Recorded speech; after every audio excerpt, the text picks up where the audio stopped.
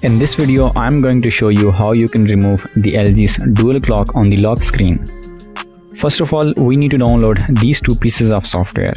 The first one is for your PC and the second one is for your phone.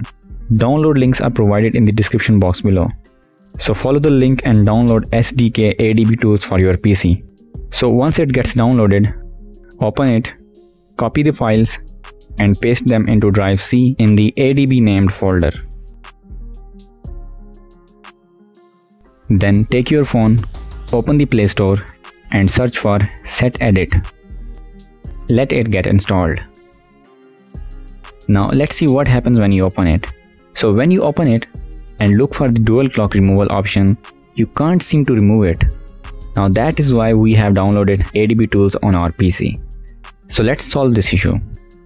Now open settings on your phone and search for the build number. Tap on it 7 times so that you can enable the developer's options. When it's done, you search for the developer settings, and in the developer settings, you need to enable USB debugging and the ADB authorization timeout option. Alternatively, you can do it by going to the settings option, about phone, software information and build number. And again, you will be tapping on it 7 times. And then you will get a developer's option in the previous menu. So when that is done, let's connect the USB cable to the phone. Your phone will show a pop-up with allow option or will automatically get connected like mine, as you can see over here. When that is done, let's come back to the PC.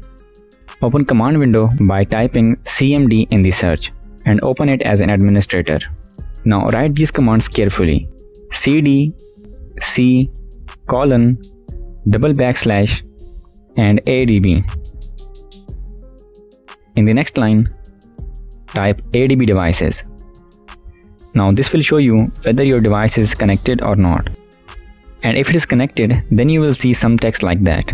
But if not, then you will need to install LG drivers on your PC first. So install LG drivers and follow these steps again. Anyways, then type ADB shell and then write this command: pm space grant space by 4a dot set edit 22 android dot permission dot write underscore secure underscore settings and then tap enter. That's it. Now take your phone and open the Set Edit application. Choose a secure table from here and scroll down to the bottom and look for the roaming dual clock option. Tap on it once you find it and then tap on edit value and change 0 to 1.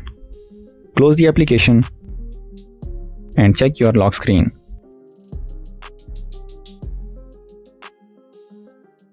That's it. Subscribe for similar helpful videos and thank you for watching.